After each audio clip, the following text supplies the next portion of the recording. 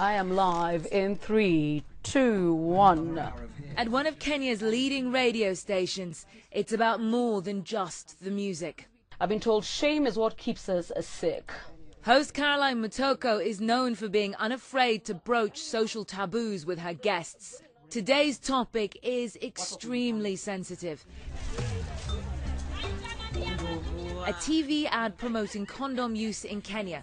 An ad that has sparked fierce debate. When I see these arguments going around in circles, guys pretending, it really got me down.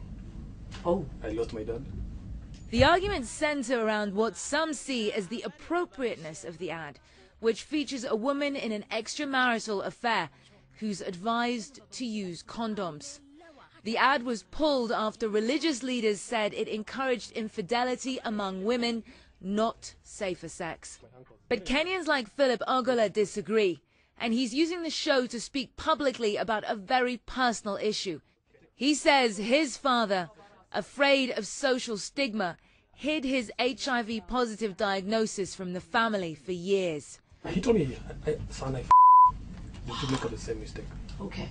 3 months later, my sister died. We've come from a place where we kept saying, stop with the extramarital affair. And then we moved on a bit further and said, there's a cost to the extramarital affair. And when that message didn't seem, to get through, I said, okay, considering that this is, and as you noticed from the conversation, this is considered okay and normal in Kenya, okay, in that case, make sure you protect the ones you love.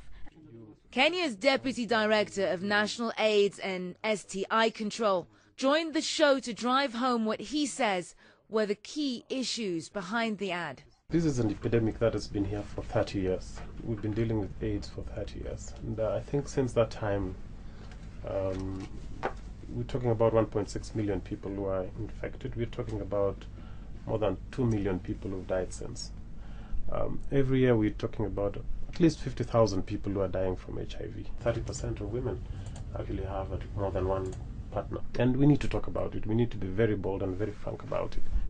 Why are you smiling? As more and more Kenyans continue to push these issues out into the open, this is a conversation that may only just be getting started. It's 8:15 on Kenya's #1 hit music station. This is Kiss 100. Chris Brown here and Don't Wake Me Up.